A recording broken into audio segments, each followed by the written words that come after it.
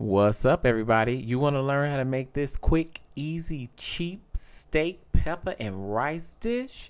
Well, I suggest you stick around because it's coming up and it's delicious. I actually made it in a bowl, but you can make it however you like.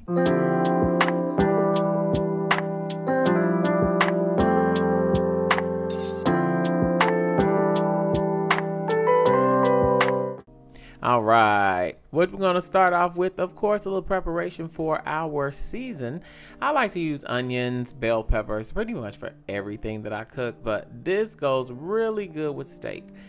You'll see what type of steak this is in just a moment, but first you're going to slice those onions. Doesn't matter the thickness, it's all going to be sauteed. This bell pepper wasn't too fresh. However, in my opinion, bell peppers don't go bad. So cut off all the bad parts that you don't need and get to slicing. Now, for some reason, I spent a lot of time slicing these bell peppers, and I tried to cut out as much of it as I could. However, here we are still cutting bell peppers, and hope you guys are having a good day. You know, these bell peppers were in my refrigerator for probably about a good 3 weeks, and they're all right. This one is frozen. We'll get to that a little bit later. This one was a little frozen. Yeah, love that for me. All right, so up next, once we finally get through with that, this is the meat. It is fajita meat. It's a sirloin steak. It's pre-sliced really thin. What you want to do with this meat, of course, I always rinse my meat off. I know it's controversial. Some people don't rinse their meat, but I do. What you want to do with this particular steak is trim the fat, because this fat on this steak is not chewy, it's not delicious. Some fat on steaks is delicious, like ribeye. I love the fat on a ribeye.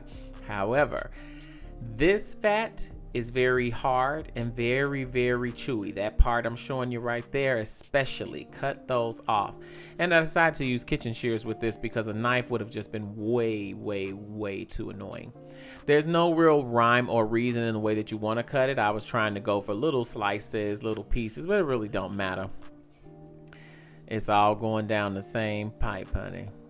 But go ahead and just cut all of that off. And again, you're going to cut them into, for presentation purposes, you can cut them into rectangles. But this meat is really, really tender. It soaks up the seasoning really well, and it's so versatile. You can actually make it with a lot of things. You can put it in a bowl, a taco, fajita. You can put it in a lot of things. So it's really versatile. It's really tender, and it's fairly cheap. I think this big pack was only about $6 if I'm not mistaken. So yeah, there we have it. There's our meat. All right, our meat is all cut up, looking good. Now what we're gonna do is season. I want you guys to pay attention here with this seasoning because I do not season quite often. I'm gonna put the ingredients on the screen for you here so you can see exactly what they are, but I never measure seasoning, and I don't think anyone should. My method is to cover everything on top until I wanna see every piece of my seasoning. So, see that garlic powder, chili powder I come in with. I come in with a little bit of parsley. Doesn't have a taste, but it looks good. And in this one, you're really not going to see it. Paprika. I love a little bit of that. That does not have flavor, but it does add smoke. And of course, I like a little bit of heat with some red hot chili pepper flakes. And you see how that's just coated everything? Douse it with a little bit of EVOO, and then you're going to turn it, spin it, twist it, ride it, you know what I mean? And you're gonna really try to break up those onions and squeeze those bell peppers. That's where a lot of that flavor comes in when you're marinating.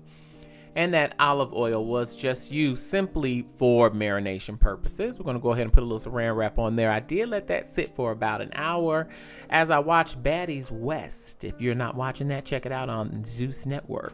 And now you wanna go in, I preferably like a cast iron skillet, extremely hot. I love it smoking, and then you just drop it in. Don't turn it, let it sit there, let it sear on the other side. These are some of the ingredients that I'm gonna put in with it, but check these mushrooms out. Completely frozen, solid as a rock. I was very, very upset until I started slicing and saw just how perfect the slices were, and I thought, wow, maybe that's the trick to get the perfect mushroom slice, is to freeze them, because if they're not frozen, if you cut mushrooms, you know, it can be pretty daunting. So This turned out okay, and they sauteed up pretty well, and I now think I am going to freeze my mushrooms. But my stupid refrigerator was, I don't know what happened, but I was so upset because I really wanted to put some of that Greek yogurt on my bowl. Everybody knows I love Greek yogurt, and it was frozen solid. Which is why the bell pepper was frozen. I pre-made this rice a little bit earlier, just seasoned it with a little bit of salt and pepper, and of course some butter. I don't think there's anything better than white rice with butter. Like, it is so good. And this is me taking a few spoonfuls. Don't mind, yes, I am going back and forth with that fork, but this is my food. Nobody's eating with me. All right. Here is our pepper and steak, getting a little bit ready. Some people can take it out like this. I preferably like a little bit more burned, scarring. What is it called? Yeah, I like a little bit more burnt. But look at those perfect mushroom cuts. Mushrooms are done. All right. Just sauteed them with a little bit of salt and pepper and that extra virgin olive oil. Here's our meat all done and ready to go. Let me taste it. All right, nice and tender. You see how some of those pieces are burnt? That's what you're looking for. Now, to assemble my bowl, what I do is a little bit of rice. Well, not a little bit, because I should have stopped right there, but there you go. All right, and another one. Okay. You want to just base it with a little bit of rice. Of course, you're going to go ahead and throw your steak on top with those onions and bell peppers. Come in with a little bit of mushroom. I personally just love a bowl, and I love pico de gallo, so I put pico in mine. You can stop right at the mushrooms if you like.